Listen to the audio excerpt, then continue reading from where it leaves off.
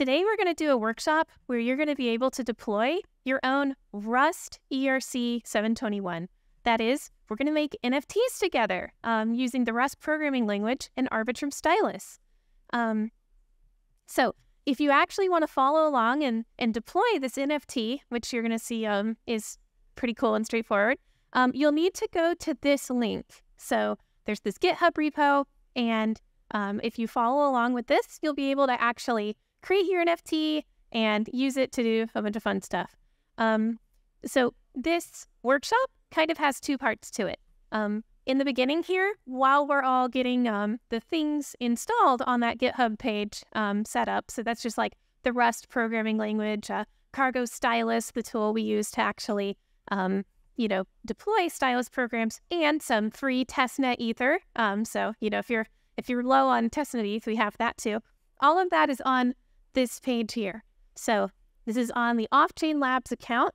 There is a Stylus Workshop NFT repo, and we'll look at this together. So while everyone's setting that up, we're going to look at an example ERC 721 implementation together to try and learn a little bit more about how Rust and stuff works from a perspective of a Solidity developer and what actually working in it in an Arbitrum setting looks like. And then at the end, we'll just work on NFTs together. So, okay. So this repo is where you want to go. I'll show the link again later, but it's on the Off-Chain Labs. Just search Stylus Workshop NFT. That'll take you to this repo here. And it's kind of what you expect from a Git repo. You just clone this thing. And okay, good. You can see this. I'm going to jump into code together, but just real quick. So you're going to install Rust. You're going to install Cargo Stylus, and here's the commands for it. And then you're going to get some free testnet ether from this faucet. So you won't have to buy anything. You can just do it. Okay, so yeah, you'll just go through this repo. We hope too later that, this will be of educational value just looking at this code together. But let's do a little deep dive together with it. So I'm going to open it up in my editor. You're going to find that when you look at this NFT project, there is this source directory and various files in it. There's only a few. The first one, which will be of particular interest to anybody who's actually, done a lot of work with Solidity before, is this 721.rs. So .rs is the extension for Rust, and you'll actually see as we scroll through this together that what it means to write an ERC 721 in stylus using Rust is actually quite similar to what it means in Solidity. You'll find that every program begins with a set of storage definitions. And you'll notice that using the Stylus SDK, that is the special Rust library that Off-Chain Labs provides, you're actually able to declare the various pieces of state using Solidity syntax. So you'll notice here that this ERC 721, this is the object that implements, that actually implements the interface that provides that NFT standard. You'll notice that it has a few pieces of state. It has a mapping of UINT 256s to addresses. Those are owners of various token IDs. It's got approvals and balances and all of that good stuff, right? All the stuff you would expect from that standard. So from the perspective of somebody actually using Stylus, you just declare the various pieces of state that you want, oftentimes by just copying and pasting whatever Solidity definitions that you like into your code, and you use this special macro called soul storage for it. Definitely feel free to read the code in further detail later to, really grok all the ins and outs of it. But you're just going to notice, just from a high level, looking at this together, we've got events that are declared much the same way as in Solidity. We've got errors, and all of that good stuff. And what's kind of cool about Rust is the way the methods work is similar. So there's this external macro that we often apply, and that actually allows you to declare each of the methods of your smart contract and have them be exposed to the world in the same way as Solidity smart contracts methods are marked external. So when you look at these Rust definitions, for example, this name or this symbol or this balance of, right? This should look eerily similar to what you would see in Solidity, right? Well, here's the cool thing. You can actually call it from Solidity. Because under the hood, the Stylus SDK uses the same Solidity ABI, every contract written in Rust really just like looks like a Solidity contract. And I say Rust here, but of course the Stylus SDK has other languages too. And so what that means actually, by the way, is that without any modifications to a DEX, say like Uniswap or pick your favorite, right? You can actually deploy and list Rust smart contracts like Rust tokens, Rust NFTs, whatever, to these standard protocols without those protocols having to have any kinds of modifications. So you just write your code in whatever language you like, and then from the perspective of the chain, everything just looks like Solidity. And you know, different methods do different things like transferring the NFT around or approving other accounts to be able to spin the NFT on your behalf. That's a pretty dangerous thing, actually, as numerous exploits have shown. But the really cool part about this is like this standard, this ERC 721 standard that you're very familiar with if you've ever worked with NFTs before, can be replicated in different languages. And all that really looks like is just providing definitions for each of those mechanisms, each of those methods in Rust or in whatever language we're thinking of. And you'll actually notice that the Stylus SDK that you can download on that page has all of the affordances you would expect to have in an EVM environment. So for example, you're actually able to emit logs, and you're able to, well, you can't really do this as easily in Solidity, but you can print to the console and stuff. There's all sorts of really nice things that you're able to do, like inspect your message sender or transfer value around, have payable methods, a lot of great stuff. So I strongly recommend reading the ERC 721 file under the source directory for a bit of a nice parallel side by side.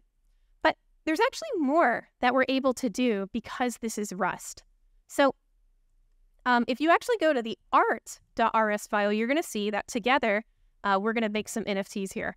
So because this is Rust, which has like really nice low-level types and stuff, you can actually do things like import an existing image library and create PNGs from your application on-chain. That's right, the NFT that we're going to be making today is entirely on-chain. So there's no like hash that it stores and some other website that's trusted presents the data or whatever. All of this stuff happens on-chain, is fully generative, and has all that censorship resistance, all those great properties that you would have of a fully on-chain product. And what's cool about it is instead of having to like say in Solidity, right, like do a bunch of like low-level assembly code, you just use familiar programming paradigms and like nice high-level constructs when working on your stuff. Okay. So from the purpose of today's tutorial, and you'll see this also on the GitHub repo, there is a function that we're going to modify together to create new NFTs. So there's this generate NFT function, and it takes as an input the token ID. So that's like which, every new NFT has a unique identifier, and that identifier you can use to generate different kinds of art. And you'll see that in this example project, you're able to generate an image and then make modifications to that image in a procedural manner.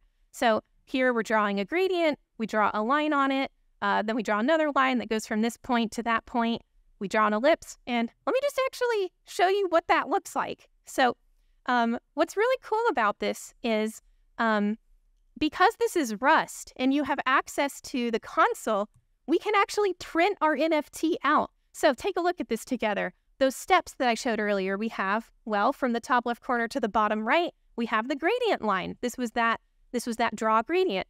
And then we have various lines to make the eyeballs in this picture. And then the ellipse to make the smiley face. And what's so cool about this is it shows that the future of actually like working on blockchain applications is one where all the familiar tooling that you already have is much more easily accessible, right? Like if we're able to have languages like Rust, we get test cases from Rust and stuff like that. And I'm actually using that to generate different versions of this NFT. You'll notice that in the code, right now, the only way it varies is the color it uses for the smiley face. But hey, you can notice here that with different identifiers, I can each time print this out.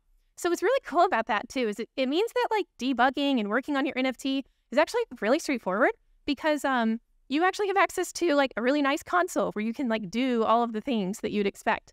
In tracing and all of that good stuff. So, you can just use a simple command, which you'll see in the GitHub repo, to print your NFT out. And by the way, here's actually a website that's showing them. The internet's kind of a problem, but I'll get it to reconnect. But the cool thing here is like when you guys using that GitHub repo, deploy your NFT, it's going to show up on this web page. So if someone wants to draw something and edit that code together, you're going to be able to actually change what's on this screen. So that's kind of fun. And how this is literally working is it's just reading the blockchain, looking for any deployments of this contract. Let me actually show you what it looks like to deploy it.